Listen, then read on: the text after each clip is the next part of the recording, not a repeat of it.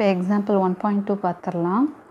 If A cross B equal to 3,2, 3,4, 5,2, 5,4 அதாவது ஏங்கிற செட்டையும் பிங்கிற செட்டையும் கார்ட்டீசியன் ப்ராடக்ட் பண்ணி உங்களுக்கு கொடுத்துட்டாங்க. ஓகேவா?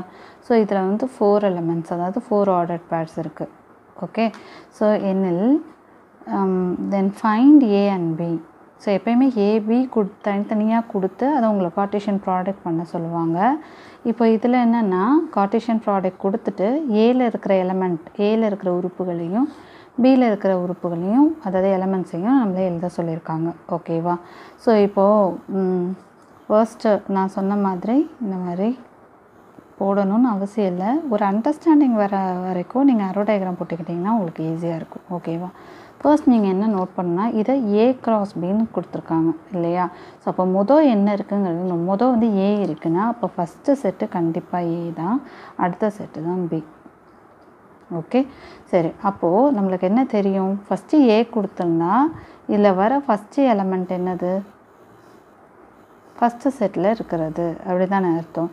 ஸோ இதில் ஃபஸ்ட்டு எலமெண்ட்ஸ் என்னென்ன இருக்குதுன்னு பார்க்க போகிறோம். இங்கே 3 இருக்குது, தென் 3 இருக்குது, அகைன் 5, 5. ஸோ 3 2 தடவை ரிப்பீட்டாக இருக்குது அண்ட் 5ம் 2 தடவை ரிப்பீட் ஆகிருக்கு. நம்மளுக்கு ஏற்கனவே தெரியும் ஒரு செட்டுக்குள்ளே ஒரு நம்பர் ஒரு தடவை தான் வரணும். இப்போ 3னா அது 1 டைம்ஸ் தான் வரணும். 5ங்கிறது 1 டைம்ஸ், 2 3 இருக்குங்கிறதுக்காக 2 தடவை 3 எழுதக்கூடாது. ஓகேவா?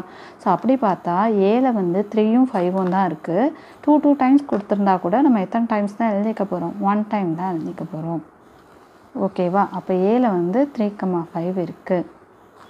தென் பி பார்க்கலாம். பின்னா இப்போது A cross B, B வந்து செகண்டாக இருக்கிறதுனால செகண்டாக இருக்கிற எலமெண்ட்ஸ் எல்லாமே பியில் இருக்கிற எலமெண்ட்ஸ்னு அர்த்தம். ஸோ அப்போ என்னென்ன நம்பர்ஸ் எல்லாம் இருக்குது பியில் அப்படின்னு பார்த்தோன்னா 2 இருக்குது, தென் 4 இருக்குது, அகைன் 2, அகைன் 4. அப்போது 2ம் 4ம் ரிப்பீட்டடாக வந்திருக்கு. ஓகேவா? ஸோ அப்போது 2 1 டைம்ஸ் எழுதிக்கலாம் அண்ட் 4ம் 1 டைம் எழுதிக்கலாம். ஓகேவா? ஸோ அப்போது ஏங்கிற செட்டுக்குள்ளே ஏங்கிற கணத்துக்குள்ளே என்னென்ன உறுப்புகள் இருக்குது அப்படின்னு பார்த்தோன்னா 3,5.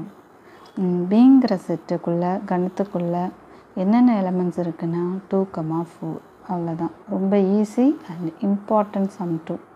ஸோ நம்ம எது நோட் பண்ணணும் அப்படின்னா இது வந்து A cross B கொடுத்துருக்கிற இந்த பெருக்கல் இருக்கு இல்லையா, அந்த ப்ராடக்ட் அதில் என்ன வந்திருக்கோ அதுதான் ஃபஸ்ட்டு செட், ரெண்டாவது என்ன வந்திருக்கோ அதுதான் செகண்ட் செட். இதை வந்து செக் பண்ணிவிட்டு சம் போட ஆரம்பித்தோன்னா ரொம்ப ஈஸி.